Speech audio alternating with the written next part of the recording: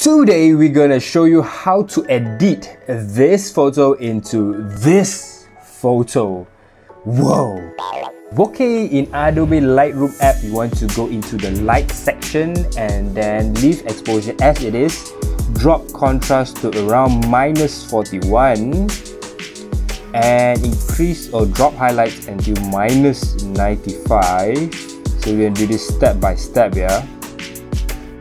And you want to lift up the shadows to around 78.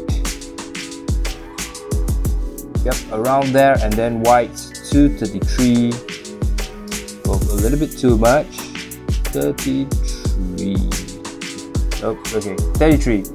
So the blacks, we're gonna make it even more blacker by reducing the blacks here to -55. Okay, so right now you have your light done. We're gonna go into the curve section, and right here you want to add one point on this section here and one here because we're gonna lift up the shadows. So yeah, just by a little bit, and then we're gonna drop the highlights a little bit as well.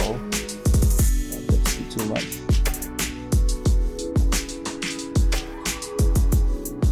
So yeah, around there.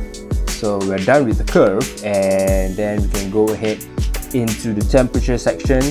Now temperature, we're gonna make it cooler by around -16, and then the tint, increase it to 20. Vibrance, we want to make it more vibrant, so we're gonna go ahead with 26 here, and then saturation around 8. Okay, we're done with the temperature, and we can go into the HSL tab, which is inside this mix button here. So HSL, you can control the hue, saturation and luminance of each specific color. So first one we're gonna do is the red color. We're gonna change the hue to 25 and then drop the saturation to -17, and luminance we're gonna leave it as it is and go into the orange tab. For the orange tab, we're going to drop the hue to -72.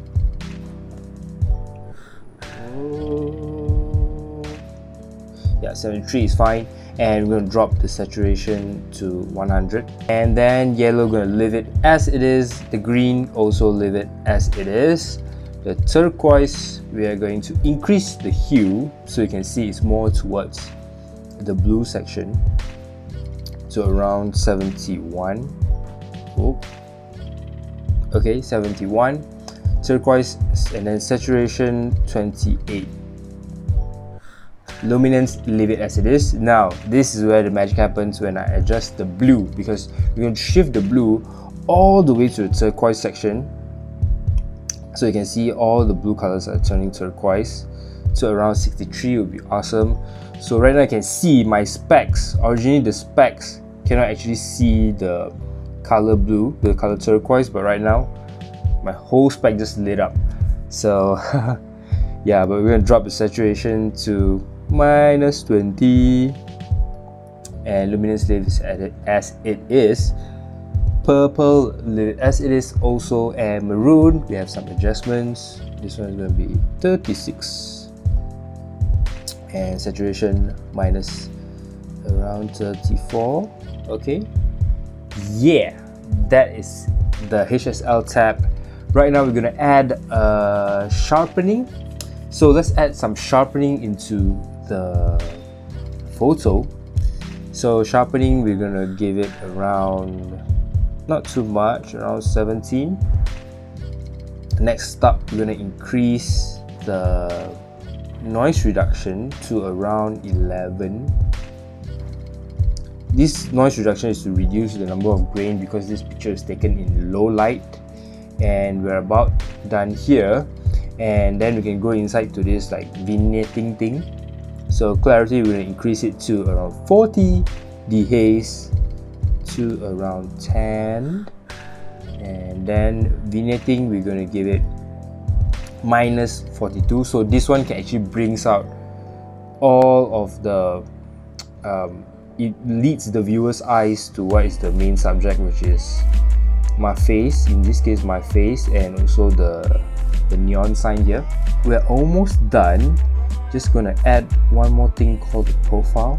Yeah, under profiles you want to select modern, and we're gonna press modern number 4, and we're gonna give it around 37.